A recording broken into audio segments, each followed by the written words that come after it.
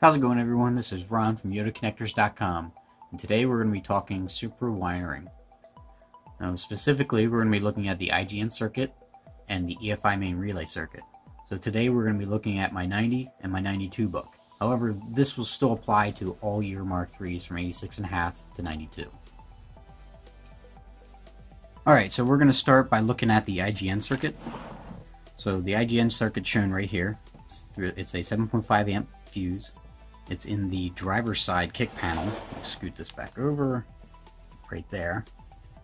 So power goes through your ignition switch when turned to the on or start position, through the fuse, and then back over to the ECU.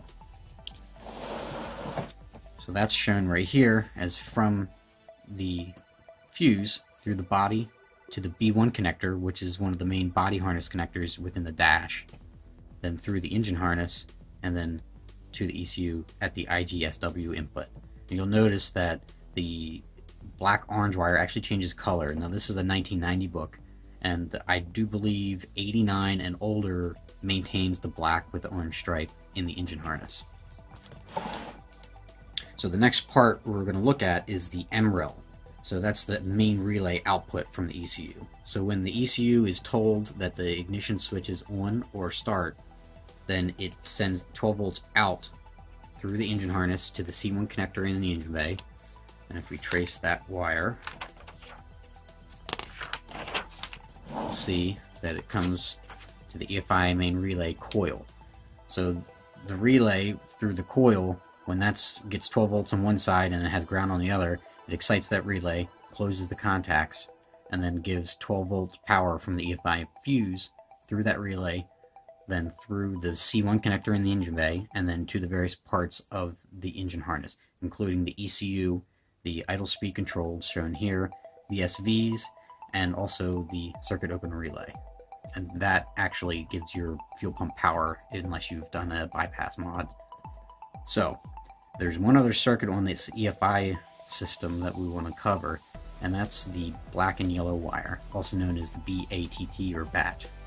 So you'll notice that that wire is upstream of the relay but downstream of the 15 amp EFI fuse. So that fuse is constant 12 volts. So if we trace that wire back, we'll see it goes through the body up to the C1 connector, and then through the engine harness, and then to the ECU at the BAT input. So that's so your ECU can maintain stored codes. So if you're clearing your codes, if you pull that EFI fuse for 15 to 30 seconds, your ECU will reset. So there's no need to unhook your battery. You can just unhook or remove the 15 amp EFI fuse and get the same results, unless you've got some janky wiring and somebody's bypassed that circuit. So these components, this EFI main relay and the EFI fuse, scoot this over, that's located in the fuse box in the front. I think we're all familiar with that one, but we can take a look at that right here. So this is from the front of the car, being here where the battery would be. You'll see the EFI main relay, it's a 4-pin, and then the EFI 15 amp fuse right there. And then the C1 connector, which we talked about, that one is a 6-pin, and that's located on the engine harness, just adjacent to that fuse box. And on the pre-89s, it's a 6-pin yellow connector, and then in 89, they changed to gray. And then in 90, they changed the style of that connector, the C1 connector, and it maintained its color of gray. Alright, so that covers the EFI main relay circuit. If you have any specific questions on this circuit, just shoot me a comment or an email. And if there's any other circuits in the Mark III Supra you want me to go over and make a video on, just shoot me a comment or email and I'll see what I can do. This has been Ron with YodaConnectors.com. Thanks for watching and see you later.